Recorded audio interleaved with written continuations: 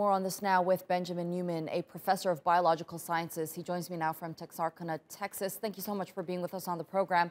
Now, as we just heard, they're asking for cured patients to donate plasma cells now to find a cure. Walk us through the process of how exactly this is going to help find a cure.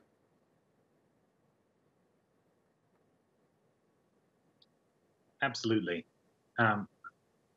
Sorry, my picture is frozen. There we go. Okay. So what they're talking about are antibodies. So these are little leftovers from an immune response to the coronavirus. And what they do is they act sort of like a little handle. They'll stick to the virus, and then other cells and other proteins can grab a hold of the virus using these handles. Now, what they're talking about trying to do is to take the antibodies out of a person who has survived and put them into a person to potentially cure the disease. This is possible, and there may be some benefit to this, but there's also a history with coronaviruses of sort of these lopsided immune responses that are mostly just antibodies, actually occasionally making the disease worse. So it's something they're going to have to do very carefully.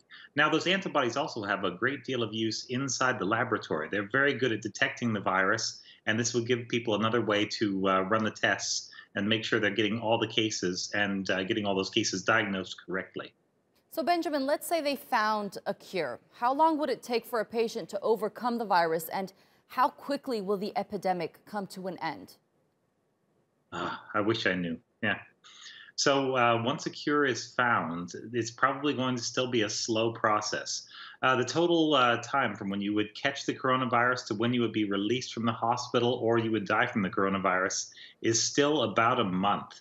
And so it would take quite a long time to know for absolute certain that a person would be okay. With the previous outbreak of SARS coronavirus, which is a relative of this new coronavirus, there were actually a lot of health complications that went on in some cases for years after that.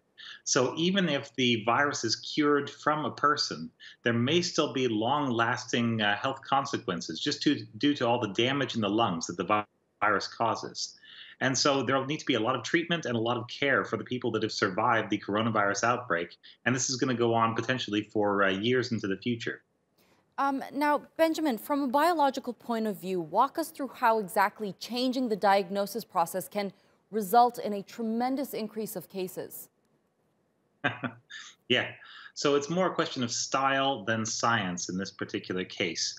Before, they were taking a very conservative approach, something like a scientist like myself would do. They wanted to make sure that every case was something that they could prove, something that they could demonstrate was definitely infected. What they're doing now is taking lesser evidence. So they're saying if there's sign of a chest infection and some fluid, which would be something that you would see in the new coronavirus, but also something you would see in some cases of the flu and other kinds of pneumonia, those are all going to essentially be lumped in together. And so these big rises in numbers of cases are actually people who have potentially been sick with either coronavirus or something else over the past month. What they're doing, though, is casting a very wide net. They're trying to make sure that absolutely no coronavirus cases go unreported.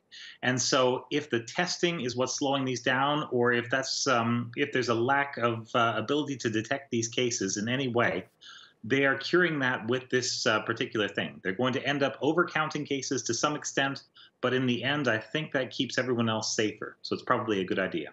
All right, Benjamin, thank you so much for that analysis. That's Benjamin Neuman joining us from Texarkana, Texas.